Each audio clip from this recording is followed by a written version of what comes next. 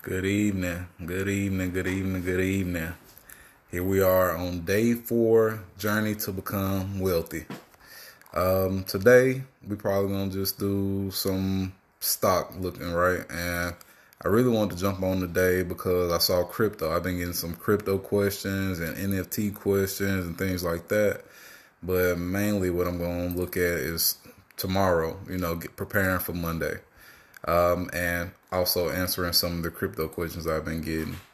So to start, ways that I buy my crypto are through Coinbase and I use Robinhood. Some of the reasons I use Robinhood is because it's free trading, right? You trade free on Robinhood, but Coinbase actually charges fees, which is how they make most of their money. So apparently, today, one of the things I noticed was on today, Bitcoin hit one of its lows. So let's check this out. Bitcoin, they hit 47,956. Perfect buying range. I bought $300 in it today at 47,997. I'm up $5 already. Simple plays like that, I would make a difference. Just actually paying attention to small things like that. And pretty much most of the crypto market is down today. So if you caught it at a low point right before it went back up, you may have already made a few dollars.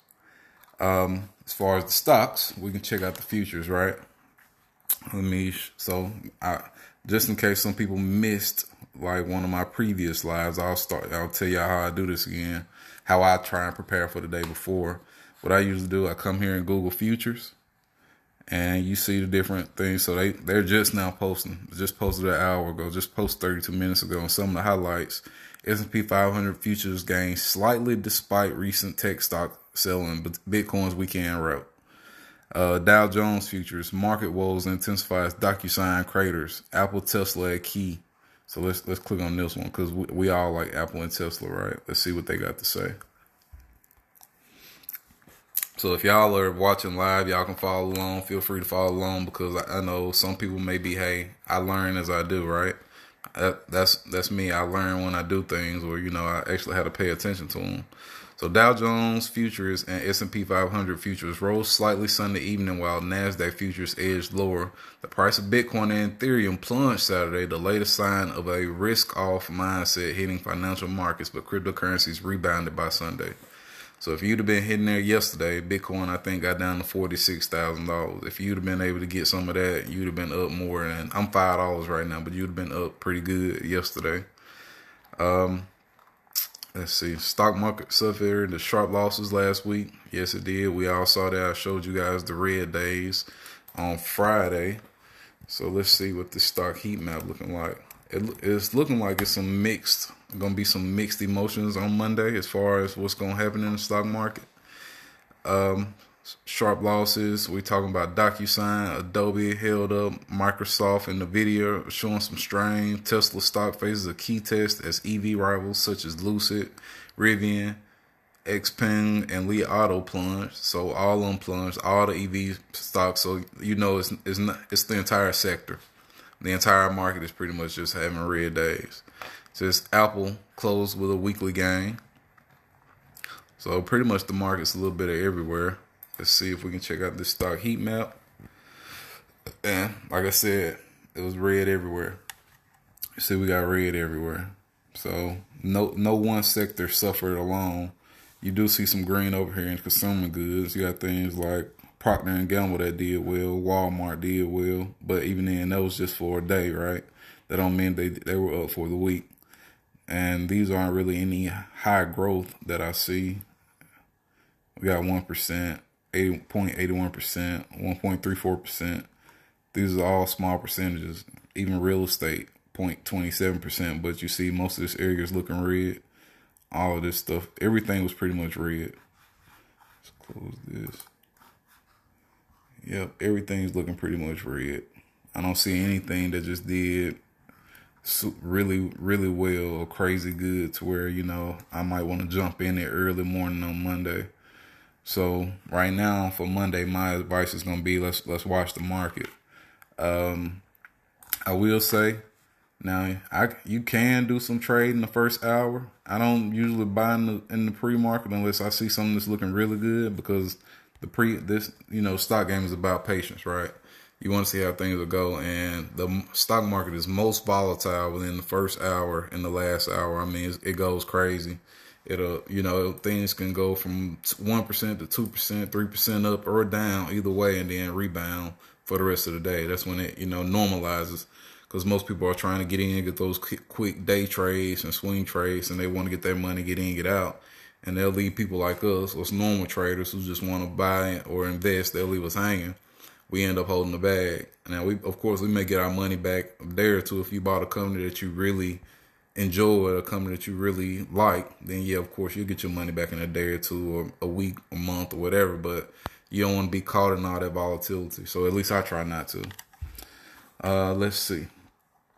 Other news. So, again, I'm using my Robinhood app. 10 COVID-19 cases were detected on the Norwegian cruise line ship. So I'm definitely not investing in any cruises this week, right?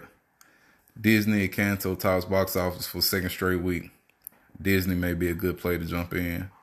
DocuSign, for some reason, this joke has been bottoming out. It's down 42%. And that's probably worse than that for the week. That's probably one day 42%. It's down $100. So anybody who did a put option on that, oh yeah, it's terrible, man. They went from 232 to 134. That's $100 drop, over 50%. If you had a put option in there, which I had some friends who did, you made some money on that one. So you made a good bit. As far as that goes, so I think that's gonna be it for the news. I don't see anything major happening. So what I'm gonna talk about though is that crypto. So I'll show you my Coinbase account, and unfortunately, I don't use Coinbase Pro. If you use Coinbase Pro, you can do things like limit orders and stop orders and stop losses, kind of similar to stocks. So you can do that in stocks, but you can't do it with Coinbase unless you have Pro. But you can set limits to buy these stocks. Like I told you, when I bought Bitcoin, I actually set a limit on it. So let me click on it. I might still have my limit on there. I have a limit order to spend $500 if it hits. Yeah. Did it buy it? Look like it may have bought. So it's a limit buy. I'll click on that, and what you'll see here, it says $500 if Bitcoin gets down to $46,500. $46,500 has proven to be one of Bitcoin's bounce back point. So if it ever gets that low, I'm guaranteed to get whatever money back. And y'all saw what I did. I put 300 in at 47, and I already got $4 back. So if it gets down any lower than that, it's going to bounce back every time. So I still have that order in. So if it hits 46.5, and this is a limit buy, and I can show you how to do that. So you come here, and even on your app, I'll do it on the app, but you got limit orders, market orders. You can buy or sell. If I do a limit order, it tells me how much I want to spend, how much does the stock have to be. I put $46,000, and I put how much am I willing to put into that. And at this point, I want to put $500, and that's it. And you hit review order. You see, so that's how that works. Even if a sale, so if I want to sell it at a limit order, so if I want to say, hey, this joker hit 57,997, that means my money's pretty much made some money back, and I just want to get out of it. So I'll sell however much when Bitcoin hits that 57,997. I'm sorry, I may have did that last one backwards too. So the amount I'm gonna spend when Bitcoin hits that price.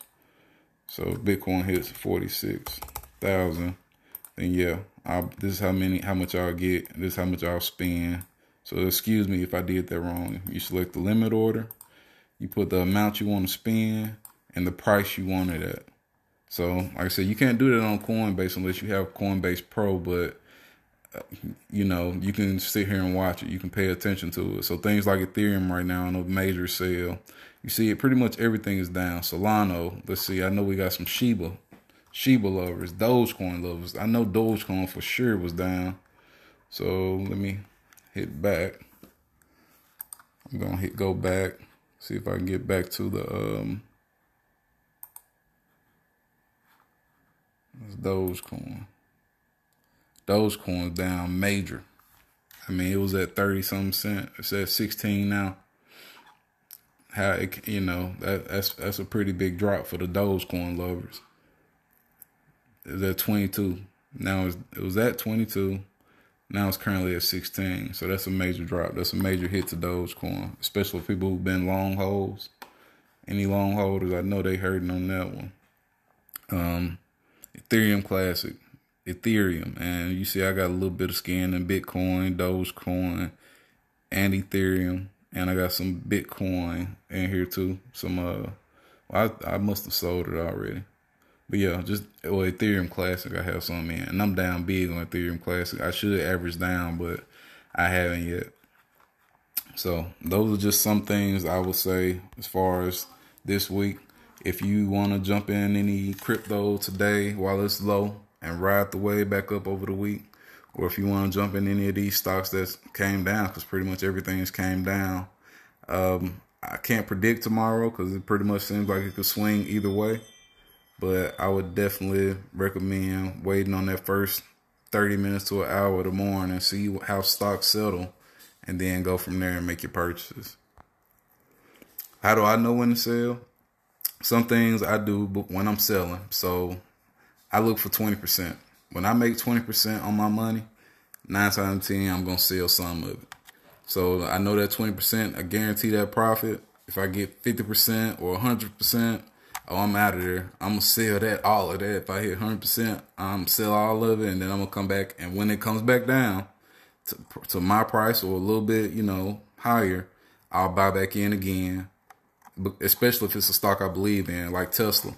I bought Tesla at $5.91. I bought 2 shares at $5.91. When it hit 100% last week, I sold one.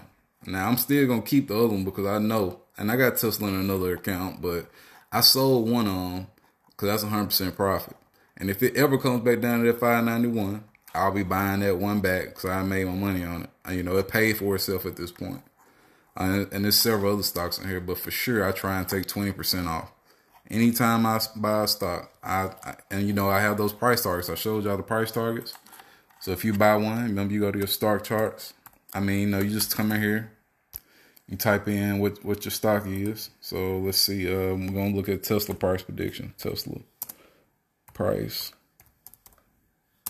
prediction.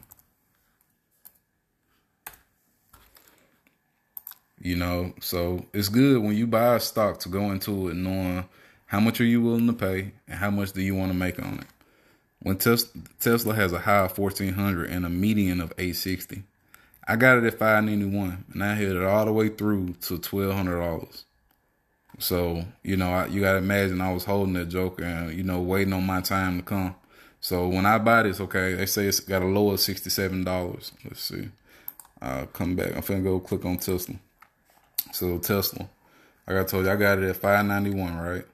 So, and for me, again, when we buying these stocks, we looking for what are they worth. So we're stockcharts.com. See what people been paying for it. And this gives us a roundabout average, right? How much have people been paying for it? So I'm gonna show y'all how to know when to get in and how to know when to get out. And this is just a quick lesson, real quick. So then we're gonna check our 100-day moving average. All right. For the past 100 days, people been getting Tesla at 843. So if you bought it at under 843, you getting a good deal. Now the past 200 days, somebody got it at 750. I'm sorry. So if you get under at 750, oh, you hitting even better. Like you saw, I got it at 591. So I had a heavy discount. So we know we can buy it at these prices, right? Everybody's been paying for it at these prices. These are good buy prices. And it's predicted to hit 860 to 1,400. So if you get this close, or if you get your 20%, go ahead and sell off, wait for it to come back, wait for it to cool back down, and then you jump back in. Yeah, 750, not 250. I'm sorry about that. So wait for it to cool back down, then you jump back in. So 2 things: when to buy. I try and buy around this 100-day moving average or cheaper. And you see it has an RSI of 44 and it's at $1,000 right now. So it's considered slightly oversold at $1,014. So it's considered slightly oversold. This could be a possibly good buy point, but again, I want to get mines under this average because this is what people were willing to pay for it the past 100 days. So that's where I'm going to buy it. And here, these are good prices on where I would sell it, or I would just watch for my 20%. So like you see here, I'm already up 70% on this. But I told you, I sold and took some profit off one. I sold and took me some profit already. I'm happy with that. And I want to stay in Tesla. I got 2 shares in another account, but I want to keep it here because it helps me keep my eyes on it. It gives me alerts and all those good things whenever, it's going up or down. If it comes back down to 591, if it comes back down to 700, I'll probably buy another one. Like I said, it paid for itself. It made me money. I like that. So yeah.